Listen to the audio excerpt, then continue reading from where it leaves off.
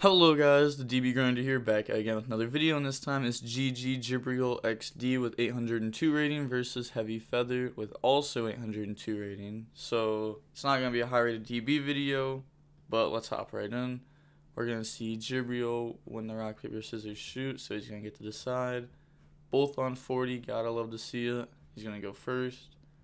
Opening hand is Datascape Lolo, Datascape Nyan, Datascape Capital. This card's really cool. The fourth effect of it, I've never seen be used. I don't think the deck really is going to ever use that effect, but it's a really cool effect. And then Shishi. This card isn't that great. It adds during the end phase. This one's a lot better. This one is like the Omega. This one's also like eh. The deck altogether is really cool. They work really well together. Then there's Nib. So he opened up one high impact hand trap. Even though he's going first, it's good to see it, because if he was going second, he would need one. Then he has Ram, Cosmic, Mystic Mine, Nib, and Whiptail. This is really good at going second, obviously. Like, he has Nib, Mystic Mine, and Cosmic. Cosmic's really good versus this deck because of the trap card. So he's going to activate Capital and uses it straight from deck. This card's really good versus Zoo because it can just pop the normal summon. And then activate Shishi, and that's going to target this, and then send something that isn't a trap. And then the Spell Engrave is really good because you can banish it to add, and then send a card from hand to grave. And then he added the Rhoda of the deck, like when you summon it you get to add. He's going to use that, send the spell, and then he's going to add Lin with it. And then he's going to use Princess Engrave to summon itself out. Then make Stardust Charge, that's going to let him draw one. Draws Nyan. And then Lin effect, he's going to use it on a monster, sending a trap. And then go in the Croc, that's going to let him draw. He's going to use Princess number 2 to put back. And then he's going to get the draw of Croc, draws Lin. He's going to use the trap to up Lin's level by 3. So that way he can go in the VFD with them. And then end domain, he's going to get hit with Nib. He could have chained Nib effect if he wanted to try to stop like more hand traps. He's going to use Lolo effect on the trap, sending Princess, summon itself out, and then this lets you summon back one from the grave, so he's going to summon Shishi back, and then goes into Datascape Fox. I call this card Zanzan. I don't know if that's how you say it. This card's like a Macrocosmos, and it's really good to make VFD with this card because it can summon itself back later on. So end phase, he's going to get a Shishi effect, and that's going to let him add from the graveyard at end phase. And then pass turn. Honestly, I thought this card added from deck until this exact second. This is like my 5th time seeing this deck like actually be played, so my commentary on it may not be the best, but I'm learning and I'll definitely improve on it. And then he draws Imperm. I'm good with Zoo though, so that's one thing. I'm good on this side of the map, but not this side. Summon Hammer Kong, summon Borbo.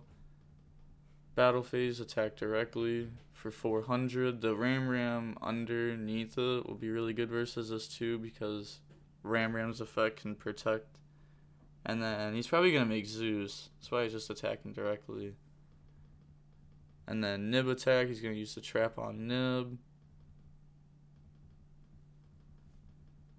He's going to chain Cosmic on it. And then that goes. I'm kind of surprised he didn't do it on Ram summon. Just because the deck doesn't play that many extenders. Make Tiger Mortar. Make Zeus. Set Imperm pass. He's going to drop Nib. And then pass his turn, draws Ash. He's going to use the spell effect Engrave to add. And then send. He's going to normal summon Nan. or Nyan, and then activate Rui effect. He's gonna send the spell, and then he's gonna get to add the trap card and summon this out. And then he's gonna activate Lolo effect to send capital. And then he's gonna get to bring this out from grave and defense. This archetype is really cool. Have to admit that. Gets a lot of free advantage. Make coral, princess effect, put back the trap. And then coral effect, get rid of ash to pop imperm. He's gonna chain it on coral. And then goes into Zolkin. Okay, I haven't seen that yet in the deck. He's gonna get coral to draw imperm, set it, and then Zolkin effect, bring out Crystal Wing. And then Zanzan bring itself back out from the grave by banishing 2. Crystal Wing attack. And then 3k, 28. And he's gonna use this effect when he attacks to. Oh, it returns a monster to grave, and he returned a trap. So he messed up a little bit there. But again, like, the deck's new. People don't know it perfectly yet. He's going to set gate, pass turn, draw cosmic. That's such a good draw. That's like the perfect draw. Activate Mystic Mine. Normal summon Whiptail. He's going to activate the trap, target Whiptail, chain cosmic on the trap. And now he can wipe the board because of Zeus. He's going to summon Hammer Kong, Chakanine, Borbo, Battle Phase, attack for 12. And then make Tiger Mortar, and then Dryden, and then Zeus. So many materials. 1, 2, 3, 4, 5, 6. So he can use it 3 times. He's going to activate it. Chain Imperm. He's probably just going to chain it again.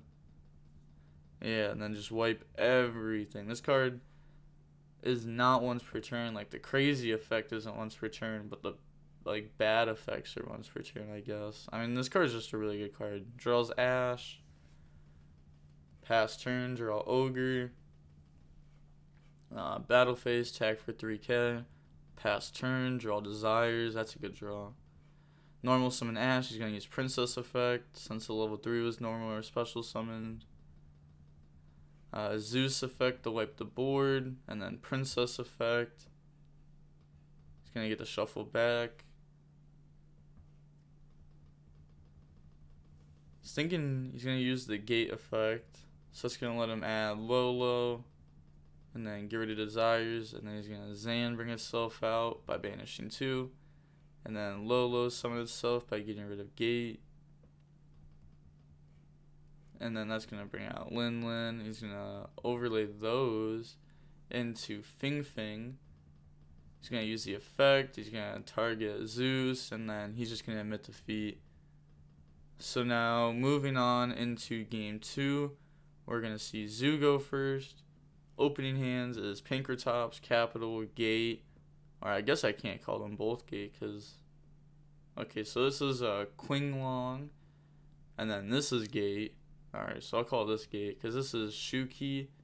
Or no, alright, so we got Capital, Qinglong, Zhuki, and then Shishi. He's got some weird names. And then he's got Whiptail, Book of Moon, Rat, Tanky, Ash. So his hand is decent. It's not like crazy. Normal summon Rat effect. That plays in the Gamma really hard. Like if you get hit with Gamma here, it's just game instantly. Sun combo. Activate Tanky, add Ram. And then Hammer Kong. He's just going to summon a whole bunch to turn combo on. But he's playing around Nib. Set book, pass turn, draw Harpy's Feather Duster. He's going to use it, wipe the back row. Summon Pinkertops. This is a really good hand. You just wipe the board with those 2 cards. Then activate Capital. He's going to put Gate in the Spawn Trap Zone. Then activate Shishi. Then send Qinglong. Activate Qinglong effect. He's going to Ash that. And then activate Qinglong on board. He's going to use the effect Banish from Grave. I wonder why he did that. It was just to banish this at a grave. Wonder if, oh, because he needed 2 banished. Okay, yeah, that makes sense. That makes sense. You need 2 banished for the trap. Draws Whiptail, normal summon Ram, make Hammer Kong, make Chakanine. He keeps asking, okay, like but he knows, Jibril knows he's not gonna use Zuki on this because there's Ram under it. Yeah, you see, he says I know what Ram does. A lot of people don't know what Ram does. Make Tiger Mortar effect. He's gonna chain combo. And then he's gonna put back 5. And then draw Imperm. And then the card he targeted with Tiger Mortar's at the graveyard now, so obviously doesn't get attached. Summon Drident, pop the trap. He's gonna chain the trap, put back the Hammer Kong, or send the Hammer Kong by putting back 2. And then summon Borbo. Battle phase, attack for 16. And then main phase 2, summon out Zeus. Set Imperm. Yeah, he's going to set it in the zone. That's a lot better. Passes, draws Lightning Storm. He's going to use Klinglong effect. Target Zeus, and he's going to chain Imperm. And then he's going to admit defeat because he still would have 2 Zeus effects. And that's really hard to doubt. It's like Drident, but 10 times more crazy. And now we're going to see Datascape go first, game 3. Opening hand is Rui, Klinglong, E-Telly, Capital, and then Lin. So this is a pretty good hand, for sure. This deck seems really consistent. Because if you just open, like, Capital, any monster combo, any 2 monsters combo. This is definitely better than the I forget what other deck people were trying to compare this to. Oh, the UA deck. I think this deck's better. And then he has Ram, Living Fossil, Rat, Whiptail, Lightning Storm. This has a lot of zoos in it again. You really only want to open 2. You want 1 for that turn and 1 for a follow-up because you don't have Broad Bow anymore. He's going to activate Capital, put Gate in Spawn Trap Zone, then use Lin. So he's going to send the spell, and then he gets to send an extra one because that's what this one does. It sends 1, and then sends 1. He's going to use Klinglong effect in the grave to add Lolo, and then get rid of a Klinglong. He's going to activate Rui effect on the trap. So he's going to get to send the spell, and then add, and then summon himself out. And then activate Shishi effect, target the monster, send the trap. And then he's going to get Princess to summon itself out. Goes in the Stardust Charge Warrior, get a free draw. Ooh, and it draws Desires. You'll love to see it. Summon Croc. He's going to get Princess Chainlink 2, Croc 1. And then, ooh, the free draws, they're so good. The Nib and Desires, holy. Uses Desires. Banish 10, draws, holy draws. You got some good free draws this game. We saw a Book of Moon on both sides this match. That's kind of interesting. Whoa, Psy Impulse. Tribute 1 Psychic Monster Eternal cards in your opponent's hands to the deck, then they draw 3. What kind of card is this? I've never seen this card. I never really played Psychics. I played them in a tag tournament once. This card seems really cool though. Then he's gonna use the trap to up Lin by 3, go into VFD, and then end phase, he's gonna get the add off the Shishi, draws Ram. There's like Shishi, Ram. Weird names. 4 zoos in hand. That's horrible. Again, you pretty much just want 2. He's gonna Lightning Storm the Spawn Trap. Obviously not monsters because it's in defense. Summon Rat, use the effect. And he's going to VFD. You have to wait till they summon a monster, or you can lose that to Imperm or Gamma. He's going to send combo. And then he's just going to throw a whole bunch of zoos on top of this. This deck actually doesn't like completely lose to VFD because it can just dry it next turn. But end of main phase is going to get hit with Nib. He's probably going to just admit defeat here. There's nothing much he can do. He can't summon Zeus, obviously, because he can't attack. Because VFD doesn't just negate effects, it also makes it so that they can't attack. If it wasn't already broken enough. So summon out Nib. Doesn't even matter because he's gonna be able to like cycle through everything. Like he has the spell engrave already. He has the trap engrave. He has so many different things he can do. Draws talons. The living fossil is cool. Like living fossil, Paintedissimo, reborn, barrage. Like Paintedissimo isn't an extender, but it can keep your monsters alive. The other ones are all like extenders that you can play in the deck. You need something to keep your guys alive. Also, against Zoodiac Tri-Brigade, the normal end board they make just can't beat a Dark Hole or a Geki. Like if you just Dark Hole them, they go from like Wind Statue, Dryden with the Link on board that can like banish or something like that. Or destroy, I forget which one it does. And you can just like Dark Hole or Geki and out of it. But hopefully there's a board that they make that sets up like an actual negate. Because that was just the board that I've been seeing. He's going to use combo on all the extra deck monsters. And then draws Reborn. Holy, he needed a hand trap. E-Telly. Bring out Nyan. And then Rui effect. He's going to send Capital. And then he's going to get to add the trap. He's going to use Qinglong to add. And then get rid of Lolo. He already has another. And then go in the Coral Dragon. Summon out Shishi. He's going to get Princess to summon itself out. And then Coral Dragon. Get rid of Talents. Pop the token. Go into Zanzan. Coral. Draw Rui. Or Rui. Like, their names are so difficult. It's not even just me. Like, I don't know. Like, these names are really difficult. He's going to use the trap, make Fox level 6, and then make Cloud Castle. He's going to get Princess to put back, and Cloud to bring back. And then Lolo, send the spell, summon itself out, and then summon back out from the grave Lin Lin. And then overlay in the Photon Strike Bouncer. This card is crazy. This card is like the old Appaloosa. Like, this card says, once per turn during an early player's turn, when a monster effect is activated on your opponent's side of the field, you can attach one XYZ material from this card, negate the effect, and deal 1,000 damage to your opponent. So, like, has to be on field, once per turn, doesn't even destroy but burns for 1,000. This is like old Yu-Gi-Oh! Negates.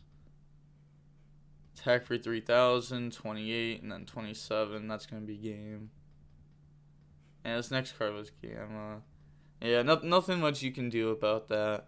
We'll see how long the match was. Hey, it was like pretty much 40 minutes long. That's not bad. So they would have been almost in time. This card's good in time. Burn for 1,000. This deck's really cool. It seems to be really, really consistent. I haven't seen anyone brick with it yet. Well, anyone good brick with it yet. The Zanzan also seems really cool. Like, the longer the game goes, like, the more free stuff you have. The deck never really, like, runs out of stuff either, it seems like. It might have just been this match, but he didn't really run out of anything. But that's going to be it for the video. Wait, before I sign off, Zeus is a really, really good card. Like, holy, some people are like overhyping it, some people are underhyping it. It's just a really, really good generic XYZ that's definitely gonna see play throughout the times. Like, you're gonna see it like throughout the formats in the future for sure. And hopefully we see it at the PPG this weekend. with Zoo. That'd be really cool. But this video is going up, I'm not sure. I'm kind of recording this on the Friday, so I guess I'll decide when this gets posted. But that's going to be it for the video. Like, comment, and subscribe. The DB Grinders signing off. Peace. Have a nice day.